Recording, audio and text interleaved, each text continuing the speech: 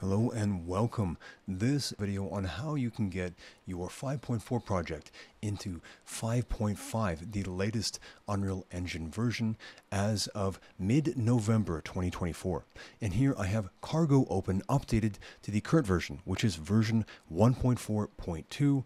And right here, there is a sale going on, and it is a Cyber month, so there's a couple $100 off of the regular price. You can get Cargo now for $3.99 a year.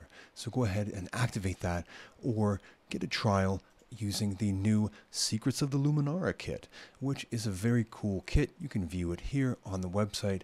Sorry, you can view it on the Cargo plugin here and check out all the models. You have Cargo, you have it up to date, you're logged in, and you're ready to add some assets to your project. So I have inside the launcher a 5.4.4 engine and a 5.5.0 engine.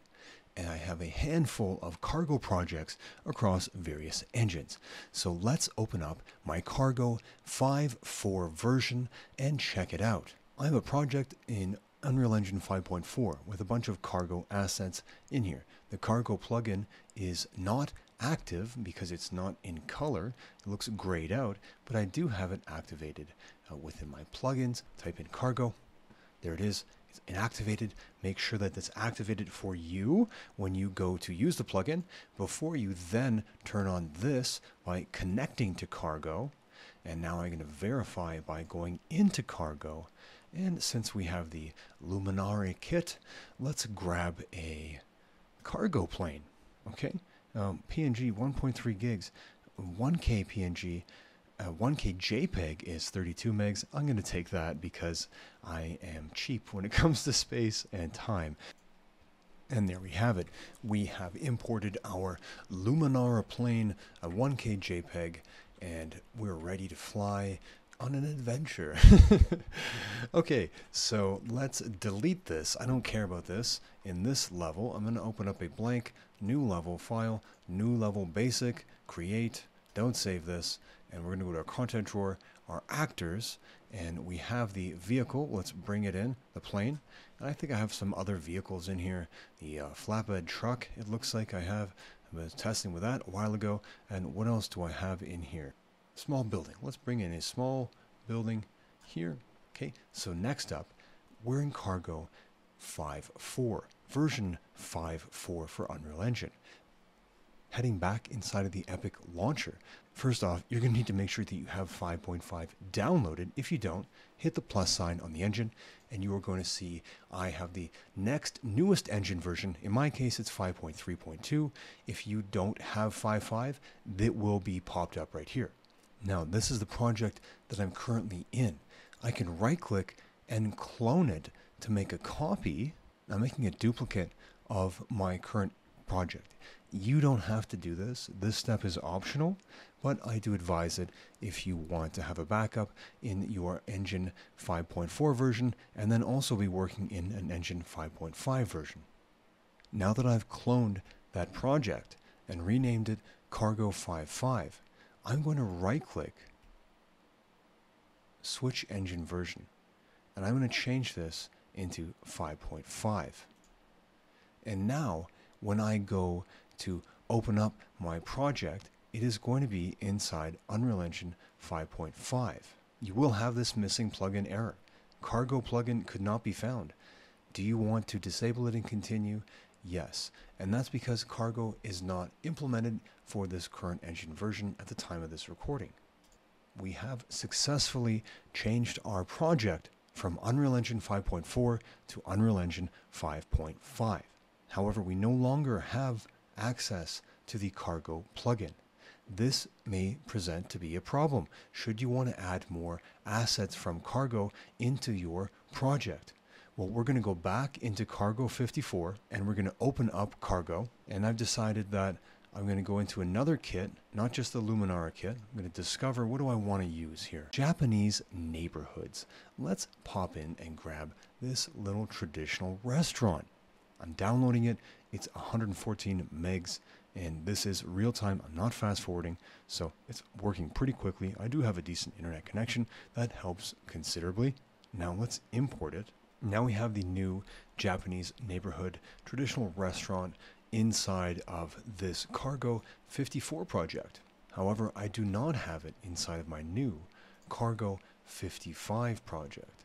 I do, however, have all those other assets, like the flatbread truck and the plane, and I do not have the traditional restaurant.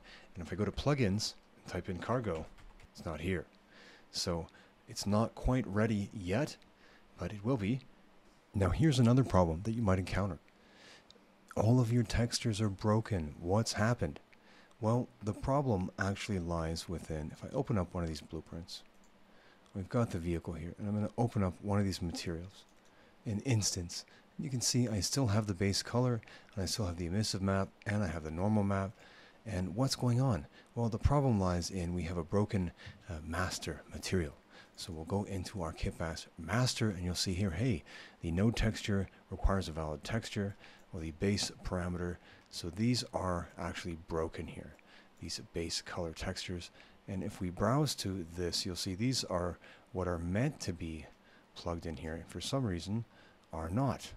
So we're going to have to do that ourselves and make sure that those are properly set up.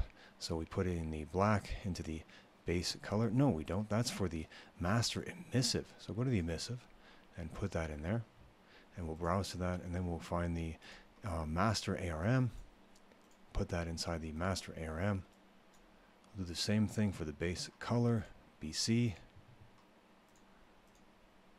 and the normal map as well is down here. We'll put the normal map in there,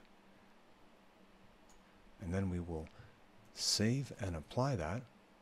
And now we have fixed some of it, not all of it, because we have a few different master materials. So we go back inside here. We also have the masked master, and it's going to have a few broken parameters as well. The emissive and the opacity and the normal.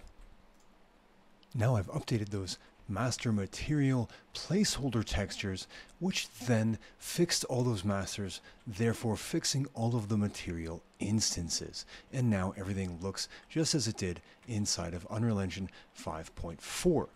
However, I still am missing that other asset that I wanted. So I'm going to go back inside of 5.4 and find that asset, and I'm going to hit Control B, browse to it here. Now I'm going to right click on this, Asset Actions, Migrate, and I'm not going to save the level. Don't save.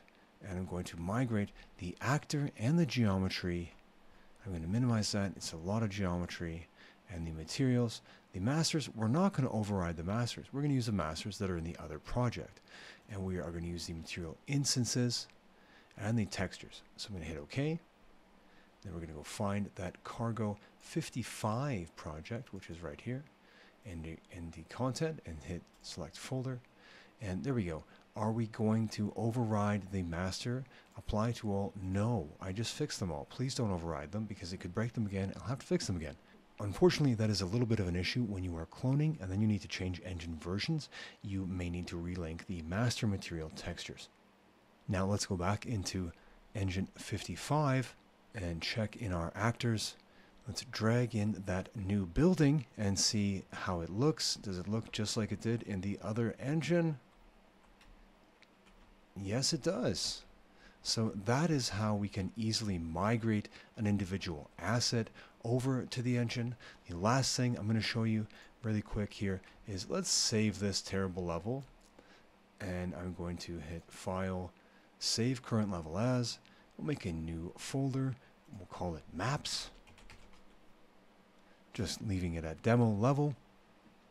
And now let's say I only want to migrate this level and everything inside this level. We'll browse to the level, right click, and we're going to go Asset Action, Migrate. We have all the actors and the geometry and the material and textures, the demo level, and hit OK. We're going to go to Cargo 55, Content, and also select Folder. And it's going to say, do you want to override all these actors? I already made this switch. I don't need to override them. But if this is the first time you're bringing this into the engine, you're not going to have this error. So apply to all. No, I don't want to override. I already have them in there. So let's just migrate. And it's really just going to migrate the level and the positional data of each of the actors. So it should be quick. and I can go into my updated project. We have a demo level right there. I'm not going to save this demo, and there it is. We have our exact level in the newest engine version. I hope you found this video helpful on your journey into building worlds inside Unreal Engine.